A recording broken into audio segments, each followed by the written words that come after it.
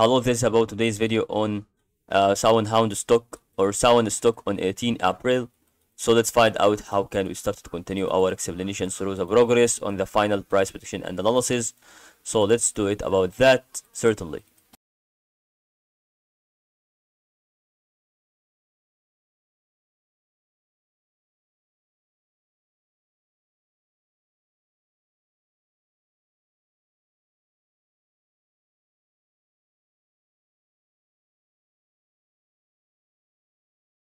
And really over here right now we have to understand that is on to go on sound stock, which is exactly about to be indicating for the next stage or for the next step that is about to have to increase the level a little bit.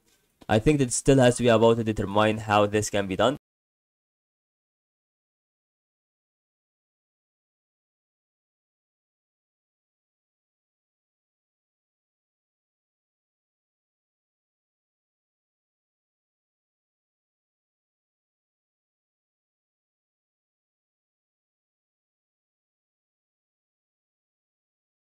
And really what I can think about that certainly on SoundHound stock is really about to be depending on how can this be seriously done about why we have to do it. But this is about to be also not going to be complicated as you think about what you have see.